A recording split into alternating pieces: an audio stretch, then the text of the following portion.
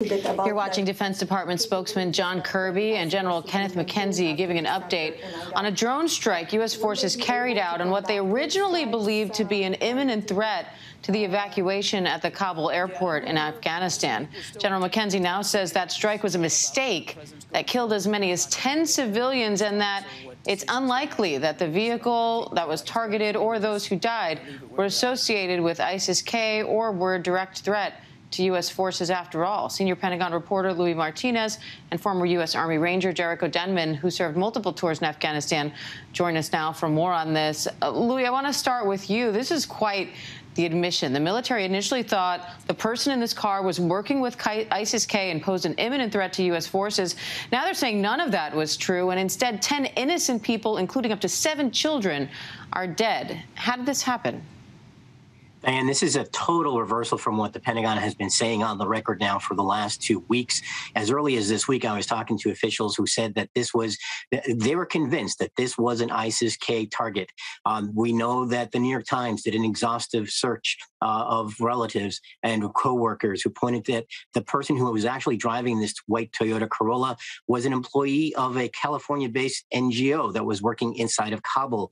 And so then we learned that there were civilian casualties. We saw the video right now that you're seeing on your screen right now that showed that there was very little scorch damage in that courtyard where that car had been when it was struck last Sunday morning on August 29th. And now you're hearing that there was new information that came in, including the use of some of that New York Times information that came in, used by CENTCOM investigators. They saw that they concluded that the secondary explosion that they had attributed to explosives that were being loaded into the car may have actually belonged to a propane tank that was located just next to the vehicle when a Hellfire missile struck it. That was the cause of that secondary explosion, which many senior officials had said was the convincing factor for them that there were explosives in that car. You heard General McKenzie acknowledge that this was a tragic mistake, that his forces did not have the luxury of time, that there were as many as 60 individual reports of potential terrorist activity that Sunday inside Kabul. They had been following this vehicle for almost 8 hours. And it's not enough to create what they call a pattern of life, which would be days, weeks, maybe sometimes months in some of these long-term over the horizon drone strikes. But in this case, they were concerned that there might be an attack at the airport. They were concerned that there might be a car bomb attack. They followed this individual who intelligence seemed to indicate was stopping at all the right places that would indicate that this was a potential car bomb vehicle. But in the end, it was not. It was something tragic. As you heard from McKenzie, we're talking about 10 civilians killed, 7 of them children.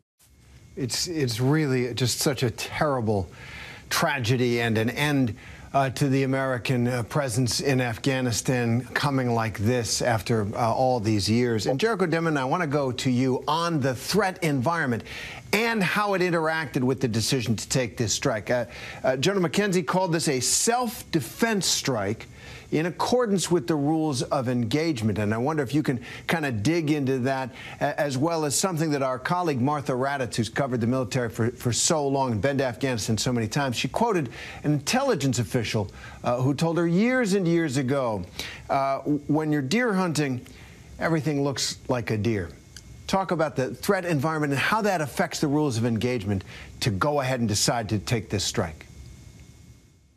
Right. I think the rules of engagement in this particular case were probably set up to meet 2 things. One was to get as many people through the gate as possible, while also safeguarding the Marines and soldiers at those gates.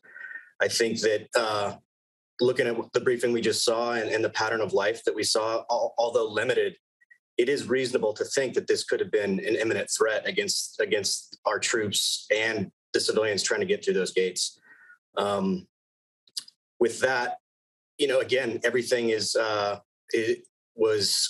timeline was driven a little harder. And then you have to look at, if they'd gone later, what would some of those collateral damage effects been had they waited? And we might be having a whole different conversation. Now, Louis, part of the administration's defense of the withdrawal from Afghanistan is that we still have these over-the-horizon capabilities to track and fight terrorist activity in Afghanistan. So what does this say about how reliable those capabilities are? He was asked about that when he talked about the pattern of life.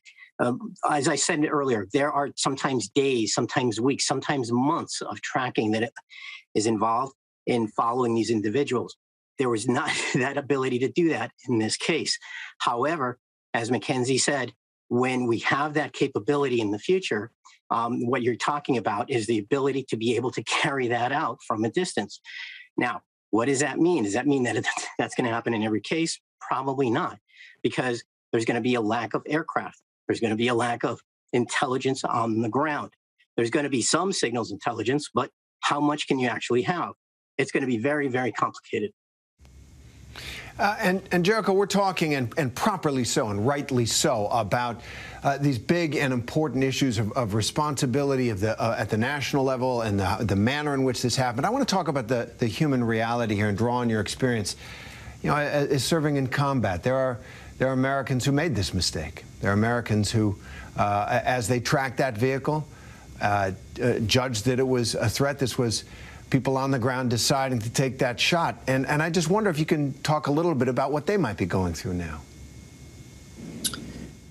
Right. I've been in Joint Operations Centers many times when we've been watching patterns of life and executing these kinetic strikes. And there's no one in there that woke up that day and said, hey, when in doubt, whip it out. They were all absolutely trying their best to safeguard our troops and safeguard the civilian Afghans trying to get through those gates. And I can guarantee that they went through every manner of mitigation to make sure that this didn't happen. And sometimes those things, they do happen. So I'm sure they're going through a lot, but myself, if I were talking to them, I'd say they can sleep soundly at night knowing that they executed the policies and the rules of engagement that were given to them. And sometimes these things happen. So, Jericho, given that the rules of engagement were followed here and the certainty with which Mackenzie says this attack was carried out, how do we prevent this from happening again, or is this just the cost that comes with trying to keep America safe? I think the only way to prevent these things is to pile on more assets, just so there's more checks and balances. I don't know how many platforms were watching this event, if there were ways to go through it. But again, the only way to really mitigate this stuff and make sure there's no way to make sure it doesn't happen, but is by more eyes and ears, whether that's people on the ground, whether it's more ISR assets or whatever. But again, the only way to really mitigate this is with more checks and balances, and that comes in the form of more assets. And Louis, there was a question in there about accountability. We are talking about the urgent circumstances and the layers of decision making that went into this in the face of imminent threats. But will there be? There is a review, and is there possible that in a situation like this there would be repercussions in addition to the reparations that General Mackenzie talked about? Terry, it's very possible that there could be some accountability, that there could be some disciplinary action against the individuals who are involved in this strike. But I think there is that weighing factor, which Jericho has talked about, which is the fact that they were doing their jobs. There is the scenario that, as General Mackenzie said, they were doing their jobs in a moment of very stressful concern that there were potentially an imminent attack against the airport in Kabul that was about to take place. When you view it through that prism, it's possible that the potential accountability may be reduced or lessened just because of the situation. And, I asked somebody if this was going to be characterized as an accident. And the language I was told was no. General Mackenzie is going to be talking about how this is a mistake. You heard him say that over and over again. Now, when something happens in a mistake, sometimes people look for blame. But again, what we also heard from General Mackenzie is that in this scenario, everybody was doing everything they were supposed to be doing. And it's just that they were led to what he said was a reasonable conclusion that this may have been a potential ISIS-K terrorist getting ready to undertake a car bomb attack at the airport. But at the same time, they just didn't have that pattern of life. They had been tracking that vehicle for 8 hours. It seemed to match the intelligence. But in the end, it took 2 weeks for them to figure out down at U.S. Central Command that this was not the same vehicle, that this was not the individual that they thought they were looking for. So what happens next? Secretary Austin has launched this review of CENTCOM's investigations. Potentially, we could see something down the road, but whether it actually results in something tangible in terms of punishments, that remains to be seen. But in listening to the language today, I think that's probably going to be lessened.